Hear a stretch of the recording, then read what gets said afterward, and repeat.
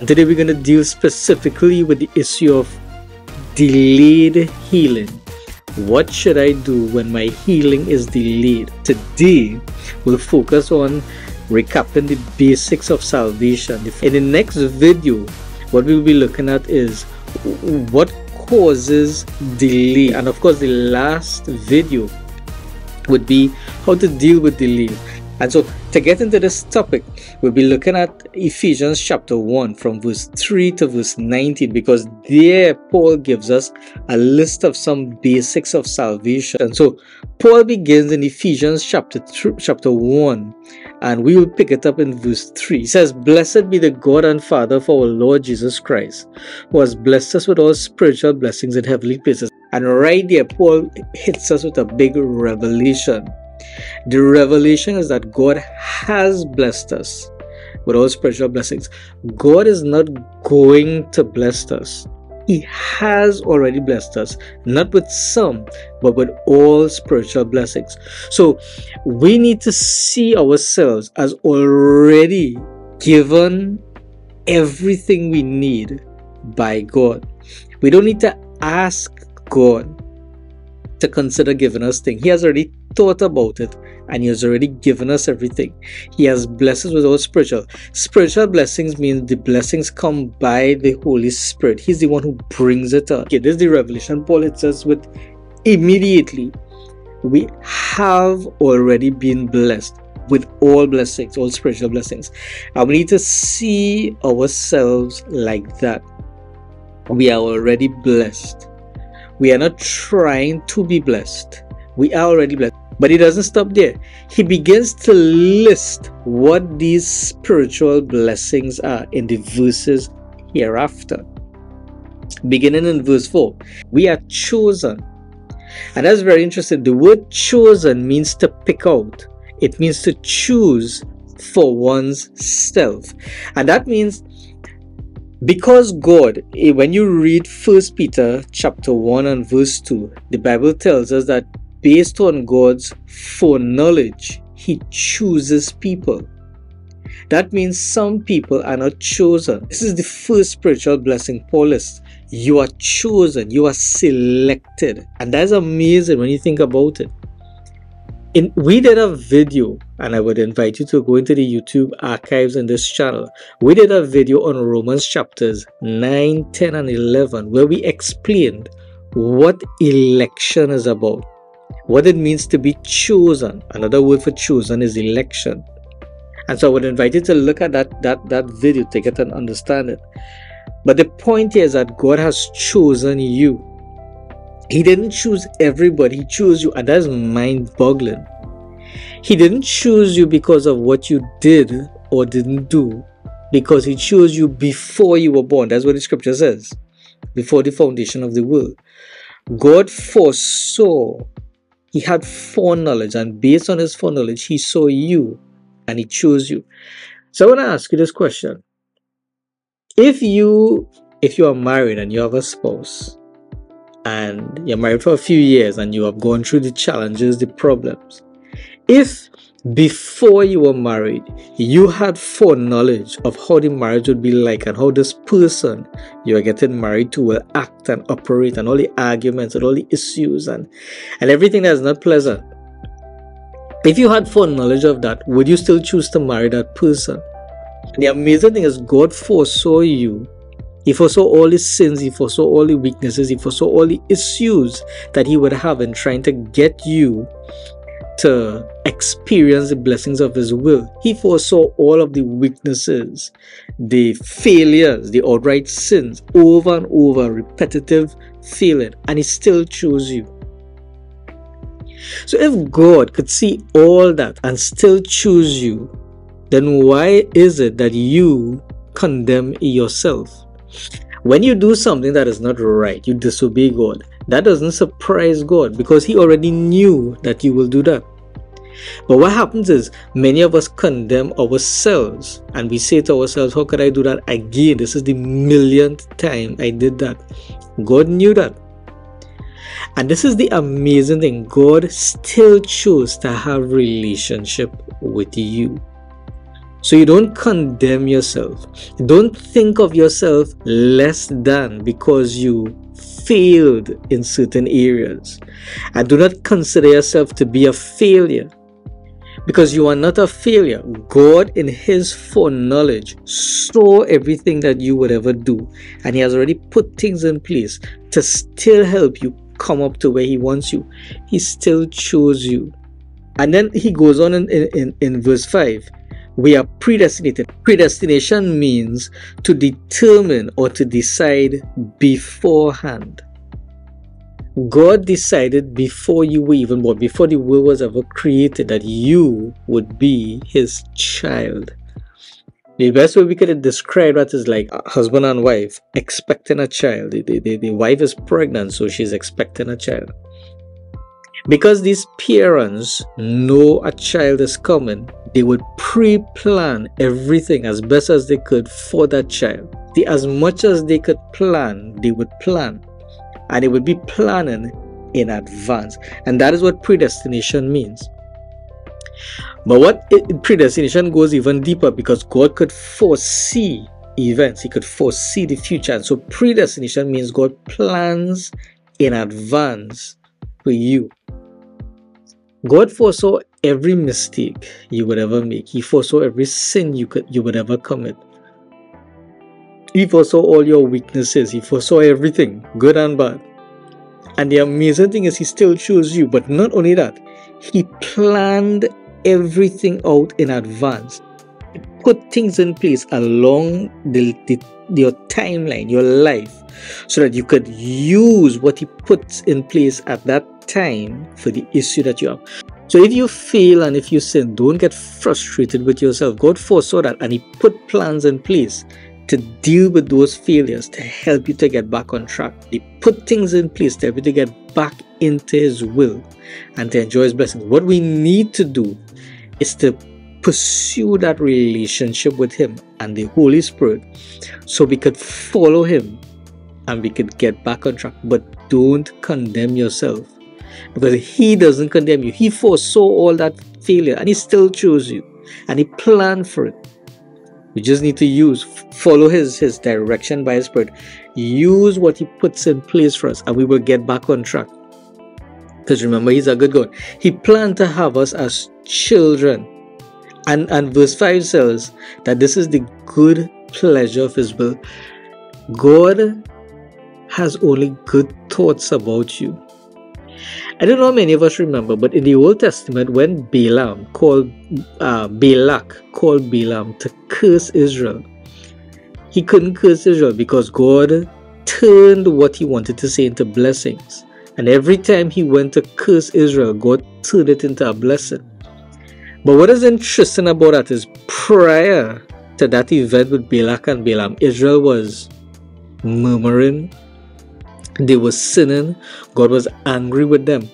But when someone came to curse them, everything always turned out into a blessing. And that's something that is interesting, is how God sees us. Our actions may not always line up with what he wants, but you are his child. And he is well pleased to have a relationship with you. It is the good pleasure of his will. When you come into the mind of God, he doesn't think about you with anger and frustration.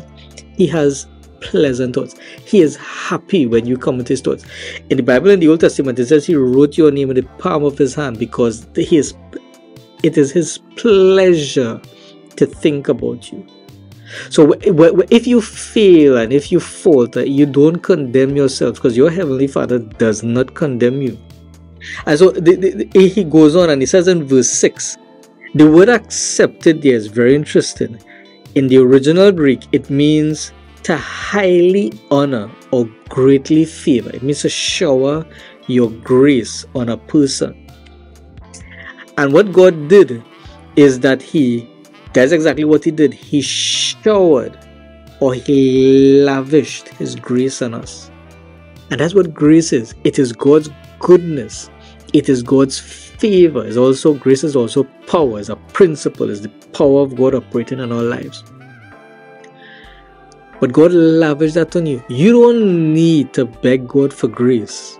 God already freely gave that to you. What you need to do is to learn how to access it, how to receive it, and how to let that grace flow, function in your life. The thing about us as believers is we are not people who are trying to get God to do things for us. We are people who should be enforcing what God has already done for us and what He has already given to us in our lives. Basically, like if you're in a river or a sea and you jump into the water and then you are in the water, that's how you are. Grace is just all around you and saturating you. But for it to work, the first thing you need to do is to begin to think of yourself like that, because that is how God sees you. He lavished His grace on you. In this chapter 1 of Ephesians and in the other chapters of this book of Ephesians, the repeated phrase that we find is just two words: in Him, or sometimes you will see in Christ. And that's the key thing in the book of Ephesians. You could probably say that that's the key theme of Ephesians. It is in Him. Everything that this chapter lists as the spiritual blessings that we have in heavenly places, we have it because we are in Him. We're in Christ. What does it mean to be in Him? What does it mean to be in Christ? Basically, 2 Corinthians chapter 5, verse 20 and 21 tells us that. Verse 21 says, He, that is Jesus, became sin, even though He knew no sin, so that we could become the righteousness of God in Him. And that is what it means to be in Christ. It means He took what we deserve and we receive what He deserves. And today we enjoy all the benefits of His obedience and His perfections. When God sees us through the lens of Jesus. So because Jesus is perfect, God sees us as perfect. Now our actions, our lives may not be perfect yet, but the image that is on the inside of us is perfect. God sees us through His Son Jesus, who is perfect. And therefore, God does not pronounce any curse or condemnation on us. The benefit is that we have redemption. The things that we spoke about in the previous verses are the things God did for us in ages past, before the foundation of the world. But from now on, we'll be talking about things God did for us now, the minute we are born again. This is some of the spiritual blessings. The first thing is we have redemption. The word redemption means releasing someone by the payment of a ransom. Redemption also means deliverance. So redemption means that you are already delivered from all of the power, the hold, and the consequences of sin. You are not trying to become free. You are already free. And that is where sickness, we need to bring in sickness. God pre-planned, or He predestinated your life, and He never planned for you to be sick. And when Jesus died and we believed in Him, we were redeemed, and that means we were delivered from these things.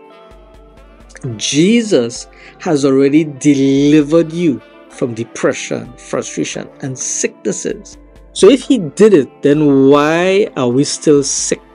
Why is it that we still have mental issues? Some believers still having all kinds of challenges, medically, mentally, emotionally, and so on. And the main reason is because many of us have not learned how to access what He has given to us and put it to work. And we could use the Israelites, the Israel people in the Old Testament. God told them, I have already given you the land. But they took years before they actually took possession of the land. God did that for us already. But we need to learn how to access, for example, the healing. How to access the healing and enforce it in our lives. And we'll be talking about that some more. But we are redeemed, and we are redeemed by his blood. That's very interesting. Verse 9 says, everything that we speak about flows from God's purpose. And his purpose for you does not include sickness. And you have to think of yourself like that. That's the basis of your relationship with God. He has no purpose including sickness for you. In fact, verse 11 says, in whom we have obtained an inheritance. We have an inheritance, the scripture says, in him. And so that inheritance is what we need. First of all, we need to understand what is this inheritance. What we need as believers is to get that revelation into what is our inheritance and how do we access it so we can enjoy it. That's what our Christian life is about, is renewing our minds, understanding what we have and how to put it to work. Not only that, but verse 13 says that we are sealed with the Holy Spirit of promise. The word seal means to secure. It's like what they used to do is to have a stamp, and they stamp like a signet ring. They use the ring and stamp a document or stamp something to preserve it or to keep it secure. And that's what the Holy Spirit is.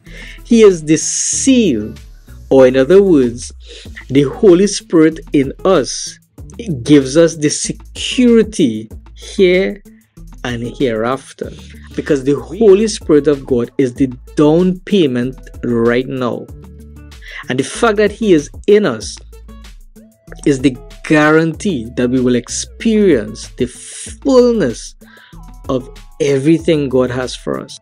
So the Holy Spirit is a guarantee or a down payment, or this verse, it uses the word seal, which means he is the one who secures us.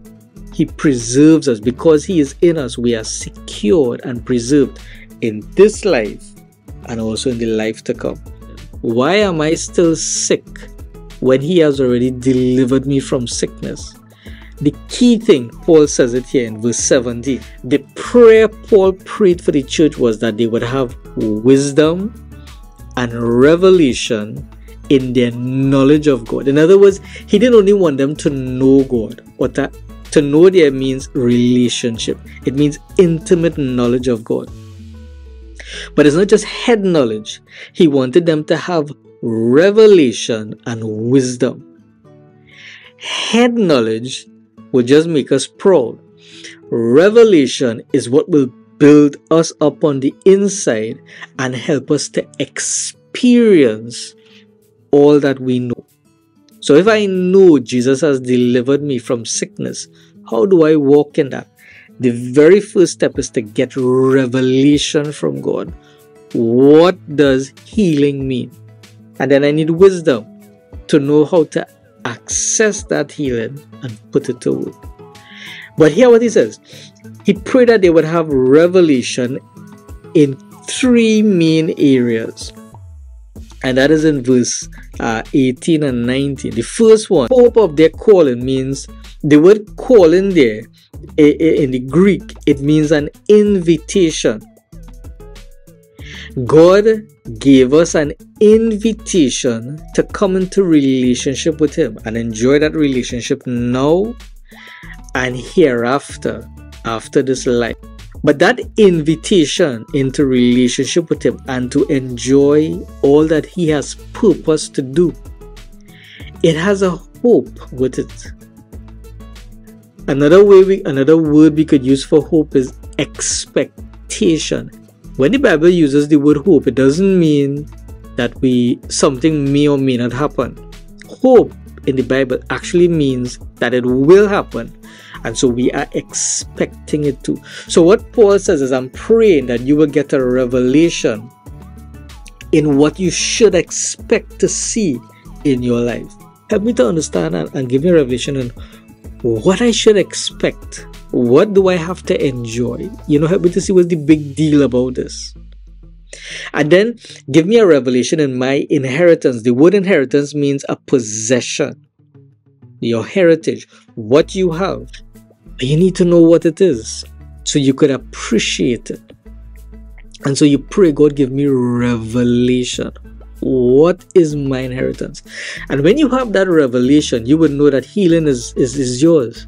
And the last thing is to pray that you understand the power of God that is released in your life. The word power there is dunamis, and it means power to produce change, a power to achieve things, to cause change, to do work. This verse, if you read later down in this chapter, it says the same power that raised Jesus from the dead and set him to be the head over the church is the same power in you. It's operating in you. So if that power is in you, why are you sick? Why? Is because what Paul is saying, you need to get revelation. And so we need to get revelation in the hope of our calling, our inheritance, and the power that God gives us. That verse ends in the revelation, or the power is in us who believe. The word believe there, as verse 19, is in the present tense, which means we have to continuously believe this. And that's the thing. We need revelation and we need to believe. But we get revelation, we need to believe that revelation. Let's just summarize this. Everything we would ever need, including healing, is already finished because of Jesus' death. Today, we are enforcers of his finished work. And this includes enforcing our own healing. We are enforcers of everything Jesus has already done for us. It is ours, but we need to enforce it. And so we will stop here in this video. So I want to invite you, listen to this again.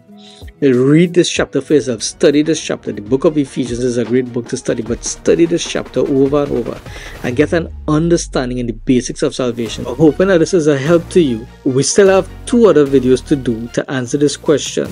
The other video will be talking about why delays in our healing happens, and if delay does happen, how to deal with it so we can get the healing that we deserve. Until the next video, I'm praying God's blessings on you, and look out for the next video where we will continue in this topic about healing. And take care and God bless.